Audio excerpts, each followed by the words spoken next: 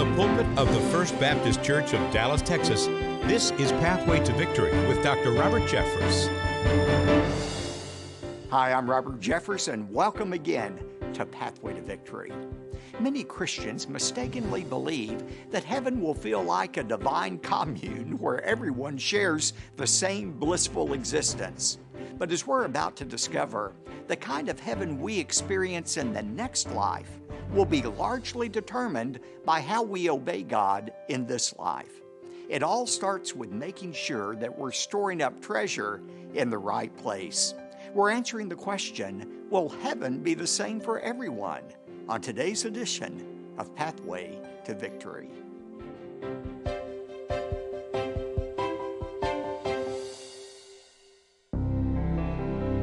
Jim Marshall was a defensive lineman for the Minnesota Vikings in the 1960s and 70s. Although Jim Marshall was a Super Bowl champion, Marshall is best known for the mistake he made on October 24th, 1964. In a game with the San Francisco 49ers, Jim Marshall saw a fumble. He picked up the football, and he began running the length of the field.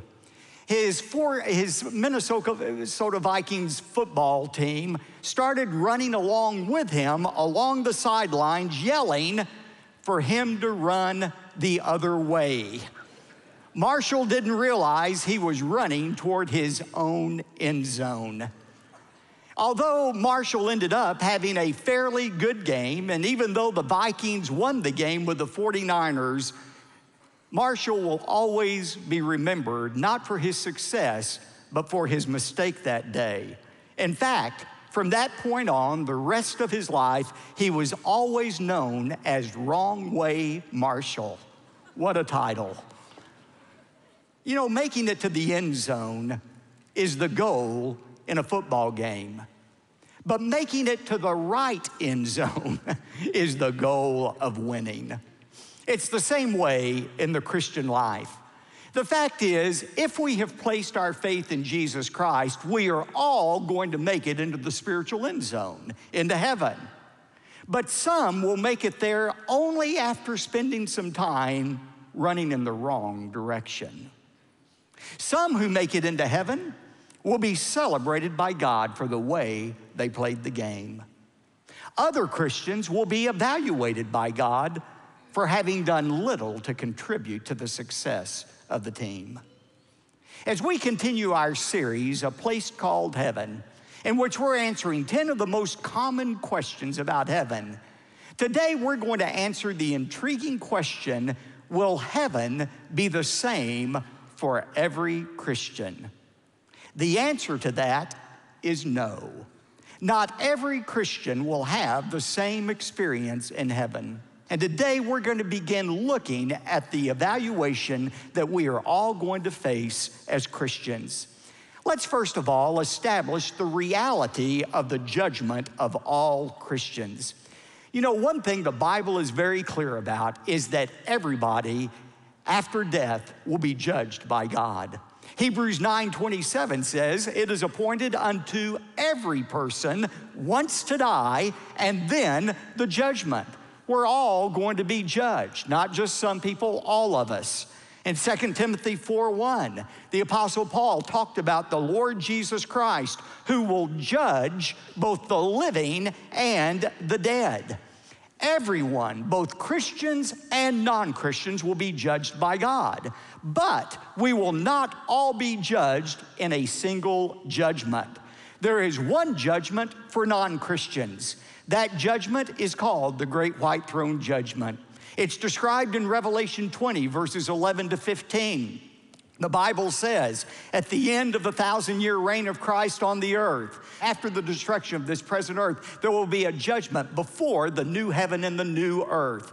It's described in Revelation 11 through 15. And John says, every unbeliever who has ever died since the time of Adam will be raised and will stand before this great white throne judgment. And if any person's name was not found written in the Lamb's book of life, he was cast into the lake of fire and tormented day and night forever and ever. Ladies and gentlemen, If you have not trusted in Christ as your Savior, if you have not turned to Him for the forgiveness of your sins, it doesn't matter how good you are, you can't be good enough. You can't be good enough. None of us can be good enough. The only way we can escape God's eternal judgment is by trusting in Christ as our Savior now, before we die. The great white throne judgment will be the judgment of all unbelievers who have said, I'm good enough. I don't need Jesus' death for me. I'm good enough to make it into heaven on my own. And nobody will be found to be good enough. That is the great white throne judgment. But there is another judgment for those of us who are Christians. It is a judgment called the judgment seat of Christ. It is a judgment that results not in condemnation, but in God's commendation for the lives we have lived for Christ. And Paul describes that judgment in 2 Corinthians 5, verse 10. He says, for we must all appear before the judgment seat of Christ, that each one of us may be recompensed, rewarded for his deeds in the body according to what he has done, whether good or bad. Notice he says, we must all appear. He was writing to Christians in Corinth. He said, Christians, you too have a judgment to face before God. It's a different judgment. It's the judgment seat of Christ. Now, what did Paul mean when he talked about the judgment seat of Christ? If you want to get into Paul's mind to understand what he meant, you need to turn over to Acts chapter 18. That word judgment seat is a very particular word in Greek, and we're going to discover the meaning of it right now. Acts chapter 18 recounts Paul's second missionary journey. And on that second missionary journey that many of us have retraced before, he spent 18 months in the city of Corinth. And you'll remember there in Corinth, he had a very productive ministry. Many of the Jewish people were coming to faith in Christ. Remember, Paul was a Jew. Jesus was a Jew. Paul, after he came to faith in Christ, won many of the Jewish people to Christ there in Corinth, as well as the Gentiles. By the way, Paul wasn't being paid to do his ministry there. He was a layman in Corinth. His day job was making tents. This is what he did in his off time, in his off hours. You know, sometimes it's easy to get the idea that somehow those who serve as pastors and evangelists or missionaries are somehow they're the ones doing God's work and are going to receive the rewards. But laymen, well, they're kind of second-class citizens in the kingdom of God because they're spending all their time doing other things. God doesn't see it that way at all. In fact, I think laymen have a better opportunity at securing rewards than those of us who are in full-time ministry. I mean, we're paid to do what we do. We're just fulfilling a job. Anything we do extra comes outside of the hours we work at the church or on the mission field. But I believe God has a special place for laymen who, in spite of the 40, 50, 60 hours they work every week trying to earn a living, invest their lives in God's work. That's what the Apostle Paul did. He was a layman for these 18 months he was in Corinth. And he had great success. Many were won to Christ, but not everybody was happy with him. Some were so incensed by what he was doing, especially in winning Jews to Christ, that they arrested him and they drug him before the Roman governor of the province, a man named Gallio. And look what happened, verse 12. But while Gallio was proconsul of Achaia, the Jews with one accord rose up against Paul and brought him before the judgment seat. Underline that word, judgment seat, saying, this man persuades men to worship God contrary to the law. The word translated judgment seat is the word bema in Greek, bema. It refers to a raised platform on which the governor would sit. Sometimes he would hand out rewards. If somebody had been successful in an athletic event, he would receive a reward. Sometimes it was a place where justice was meted out. It was a raised platform. By the way, you can walk through the excavation of Corinth right now. Many of us have done it before, and they have discovered this bema, this judgment seat. It's been unearthed, the same one that Gallio sat upon and that the Apostle Paul stood in front of. So the Apostle Paul is brought in chains, and he's looking at Gallio seated on that raised platform, the judgment seat. But when Paul was about to open his mouth, Gallio said to the Jews, "If it were a matter of wrong or a vicious crime, O Jews, it would be reasonable for me to put up with you. But if there are questions about words and names of your own law, look after it yourselves. I'm unwilling to be a judge of these matters." And he drove them away from the judgment seat. Gallio was saying, hey, this is a Jewish dispute. You all handle it. I'm not interested in getting involved. But you know what was interesting is Paul didn't know what he was going to say. Paul stood there realizing, here is the man who has the power to extinguish my life. 10 years ago, I stood in that very spot where Paul stood. I looked at that judgment seat, and I thought to myself, what is it that gave Paul the courage to stand there undaunted by the threats against him? What made him so faithful and courageous? As Paul stood there and looked at that judge, Gallio, I believe he thought to himself, one day I'm going to stand in front of another judge on the judgment seat, and I'm going to have to give an account to him for the way that I live my life. And I would much rather be found commended to him rather than to this human judge who has no power other than what God gives him. Paul had that mindset. I'm going to live my life to please the true judge, because one day we must all appear before the judgment seat of Christ, every one of us. You know, we all have times in our life where we rededicate our lives to God.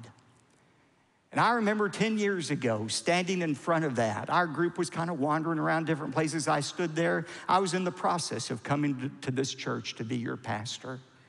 Some of you were on the trip with me. As I stood there, I prayed, Lord, help me the rest of my life to have a Bema mentality, to evaluate everything I do, to give me the courage to stand for you, knowing that someday I'm going to give that account to you. I wrote down in my journal, the Bema mentality, living with the judgment seat of Christ in view. That's exactly what Paul had in mind here. We must all appear before the judgment seat of Christ, and that affected his life until the day God called him home. Now, let me make a distinction between the Christian's judgment and the non-Christian's judgment. I've given you a sentence on your outline I want you to fill in. The judgment seat of Christ is for the commendation of believers, while the great white throne judgment is for the condemnation of unbelievers. The result of the judgment seat of Christ will be eternal rewards. The result of the great white throne judgment will be God's eternal punishment. Now, here's what makes the judgment seat of Christ different than the great white throne judgment. Only those who are saved will be at the judgment seat of Christ. Those who have already been declared not guilty by God are the ones who stand at the judgment seat of Christ. Hear me on this. This judgment we're talking about is not to determine whether somebody goes to heaven or hell. If you're a Christian, that has already been decided by your faith in Jesus. If you wait until after you die to choose whether you're going to go to heaven or hell, you've waited too long. That's a decision you make now by placing your faith in Jesus Christ. You see, ladies and gentlemen, the moment you trust in Jesus as your Savior, you are justified in the sight of God. Romans 5:1 says, therefore, having been justified by faith, we have peace with God through our Lord Jesus Christ. That word justified means to declare to be righteous. It doesn't matter how sinful you are. It doesn't matter what you've done in your life. It doesn't matter how much you have failed God. When you trust in Jesus to be your Savior, he washes it all away, and God declares you not guilty before him. You are justified. Think of it this way. Imagine you use a debit card to purchase something, and that purchase overdraws your account. Now, not only are you overdrawn, but you have a penalty that you owe the bank. And the only way to be right with the bank is to deposit the amount of your overcharge and your penalty to come back to even. The only problem is you're bankrupt. You don't have any money to put in your account. You're in a bad way with the bank. The good news is you've got a generous friend who offers to deposit in your account the amount of money needed to bring you back to the right level. Now, in a way, that is the situation we all have with God. The Bible says we're all in a deficit position with God. The Bible says all have sinned and fallen short of the glory of God. The Bible says the wages of sin is death. Every sin we commit against God only adds to the debt we owe God. Every moment we have a wrong thought, every wrong action, every wrong motive, it just keeps ringing up the debt we owe God. Now listen, if we die while we're still in that spiritual deficit with God, we spend eternity separated from Him trying to pay off the debt we owe Him. But God loves us so much, He sent His Son Jesus. And even though we don't have any righteousness, we're spiritually bankrupt, Jesus has more than enough righteousness. He's perfect. And He says, if you will trust in me to be your Savior, if you will believe that when I died on the cross, I paid your overdraft for you. I paid the penalty for you. If you will trust in Jesus, the moment you do that, God fills up your spiritual bank account with the overflowing righteousness of His Son. When you become a Christian, God no longer sees your sin. He sees the righteousness of His Son, Jesus Christ. And that's what it means to be justified, to be in a right relationship with God. And what does the Bible say? Romans 8:1, there is therefore now no condemnation for those who are in Christ Jesus. If you are a Christian and have been forgiven by God, you never have to worry that one day God's going to condemn you. For there is therefore now no condemnation for those who are in Jesus Christ. Isn't that a great truth? Now listen, God's justification exempts us from God's condemnation, but it doesn't exempt us from God's evaluation of our life. When you become a Christian, you don't ever have to worry about God's condemnation, but you still need to be mindful of His evaluation of His life. That's why 2 Corinthians 5:10 says, for we Christians must all appear before this judgment of Christ. I checked the Greek on it this week, by the way. I looked up that word all in the Greek language. You know what the word all means? All. That's what it means, all. Every one of us is going to stand before the judgment seat of Christ. No exceptions. And that's why Paul writes in verse 9 before verse 10, therefore we have as our ambition, whether at home or absent, to be pleasing to Him. Paul said, knowing that we're going to stand before that evaluation, we ought to have as our one aim in life to be pleasing to God. Now, when does this judgment take place? It doesn't happen the moment we die. Although the Bible doesn't tell us exactly the moment it happens, I believe it happens at the rapture of the church, at the beginning of the tribulation on earth. I have two reasons for saying that. First of all, Revelation 4, verse 10. The Bible says, before the tribulation begins, after the rapture, there's a picture of the 24 elders in heaven wearing their crowns, praising God. Now, the 24 elders represent the church. That is you and I. So apparently, the church has already been rewarded at the beginning of the tribulation. The second reason is Revelation 19, verse 8. You know, the Bible says at the end of the tribulation on earth, at the great battle of Armageddon, suddenly the skies will part, Christ appears, and we are with Him. And notice what verse 8 says, and it was given to her, that is the church, to clothe herself in fine linen, bright and clean, for the fine linen is the righteous acts of the saints. Apparently, by this time, we have been judged. We have received our rewards. It's described as bright linen, but it is tied to our righteous acts after we became a Christian. And that leads to an important distinction of the importance of good works in a Christian's life. Do our works really matter to God? Some people say yes, some people say no. we've got to distinguish between the value of our works before we are saved and the value of our works after we are saved. What are the value of our good works to God before we become a Christian? Zero, zilch, nada. Isaiah said, our righteousness, the best we can do before God, is like a filthy rag to God. Our works are worthless to God. That's why Ephesians 2:8-9 says, for by grace you have been saved through faith, and that not of yourselves, it is a gift of God, not as works, that no one should boast. God doesn't allow us to work for our salvation. If he allows us to work for our salvation, then salvation is something he owes us. And God refuses to owe any man or woman anything. No, salvation is simply a measure of God's grace to us. Our value of our good works before we were saved is nothing. We cannot earn our salvation. However, there is value to our works after our salvation. I want you to write down this phrase. I have it on your outline. While our works are worthless in securing us a place in heaven, they are integral in determining our experience in heaven. Let me say it again. While our works are worthless in securing a place in heaven, they are integral in determining our experience in our heaven. We are not saved by good works, but look at Ephesians 2:10. For we are his workmanship, created in Christ Jesus for good works, which God prepared beforehand that we should walk in them.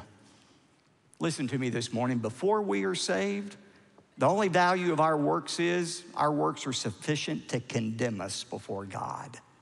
But after we are saved, our good works are sufficient to commend us to God. And that's why Paul says in 2 Corinthians 5:9-10, therefore also we have as our ambition, whether at home or absent, to be pleasing to him. For we must all appear before the judgment seat of Christ, that each one of us may be recompensed for his deeds in the body according to what he has done, whether they be good or bad. Now, this is an unfortunate translation, good or bad, because we think that judgment is based on a moral good or a moral bad. No, that's not what the word means. The word good here refers to that which endures, is lasting. The word bad isn't moral bad, it is phallus is the word. It means worthless. Remember, this judgment is not determining whether we go to heaven or hell. This is a judgment of rewards, and the standard by which we're going to be judged is, was our life spent on those things that were important, that have eternal consequence, or did we spend our lives on those things which were worthless? You know, not everything we do in life is either morally good or morally bad. There's nothing morally good or bad about going to the movie. I guess it depends what movie you go to, but you know, there's nothing good or bad about that. There's nothing good or bad about going to the mall. There's a lot of things we do. There's nothing good or bad about purchasing a suit of clothes or buying a car. Nothing bad about that. But that's not the standard.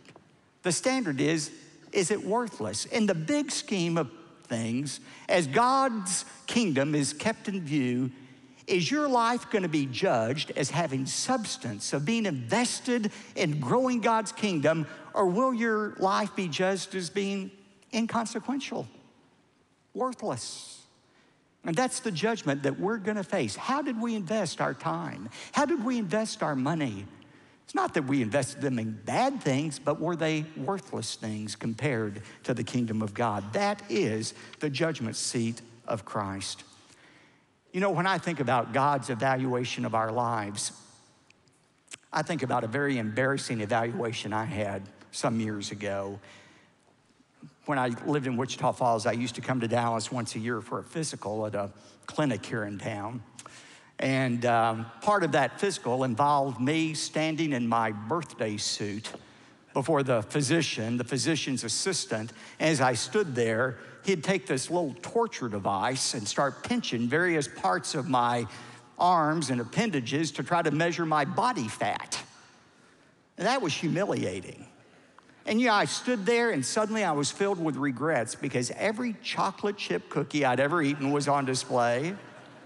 I regretted every time I'd rolled over in bed instead of getting on the treadmill in the morning. I regretted those midnight trips to the freezer to get the Haagen-Dazs ice cream. Everything I had done was on view to that doctor. But even the worst part was putting back on my clothes and sitting down for the evaluation. Happened every year. He'd bring in this folder, and he'd said, now we're going to talk about your health. And he would always start on a positive note. He would commend me for the good things I was doing, my exercise, the bran flakes that I gagged on every morning. There were some good things. And then his smile would turn to a frown, and he would talk about, you need to shave off some points off that cholesterol. That blood pressure isn't exactly where we would like it. He would give a critique and evaluation of my life. Now, that's what the judgment seat of Christ is going to be. It's going to be an honest evaluation of everything we've done, whether it is good, lasting, eternal, or worthless. Luke 8:17, Jesus said, for nothing is hidden that shall not become evident, nor anything secret that shall not be known and will come to light. Of course, that raises a lot of questions. Is God more interested in what I do or why I do what I do? What do these rewards actually mean for me in eternity? When you say heaven's not going to be the same for everybody, what's going to be the difference? And if I don't win rewards in heaven, am I going to spend the rest of my life regretting the way I invested my life here on earth? Those are great questions, and we're going to answer them and more as we continue talking about our judgment before God at the great judgment seat of Christ.